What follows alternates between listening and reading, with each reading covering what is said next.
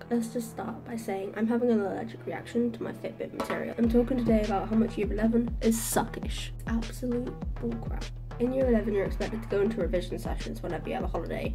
I don't exactly want to be going in over my Easter, but I'm gonna have to. Let's just pretend like life isn't giving me anxiety and depression right now. The amount of revision material you will be given is unbelievable, honestly. I have nowhere to put any of mine. I have revision books for like every subject, I swear. But I have 3 for history, 3 for English, because my school allowed me to stop doing ICT, 1 for computer science, maths, RS, 3 writing books, and a science book.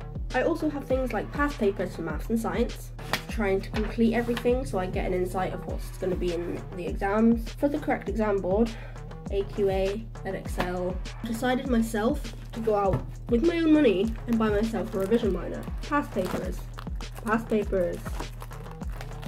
different subjects, go me. Revision pens, these are just for revision.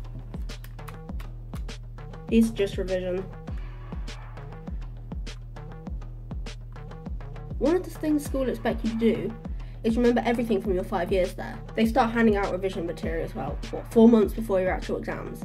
You're expected to sit at home every night, revising, learning in your own time when you could have learned things along with 5 years of school, rather than watching your teachers fuss over someone who has their shirt untucked. Seriously guys? Seriously? Something about being in year 11 just causes so much anxiety amongst all students, to be fair.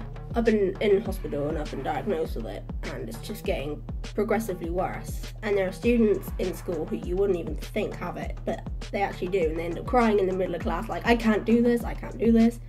And all the teachers are able to say is, try your best.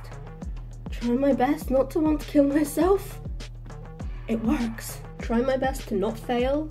Oh my god, it works. It's not that easy.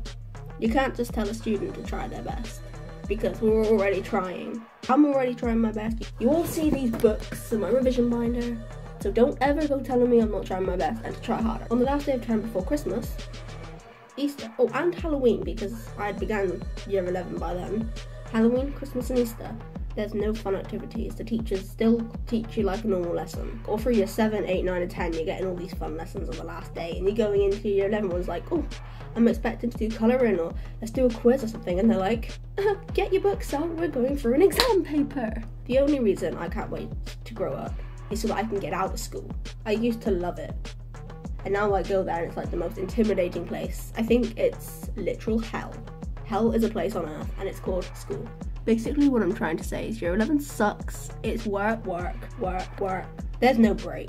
Your social life is completely annihilated. Notice how my pens are in here. This should be chopped. See you in next week's video, or whenever I next post.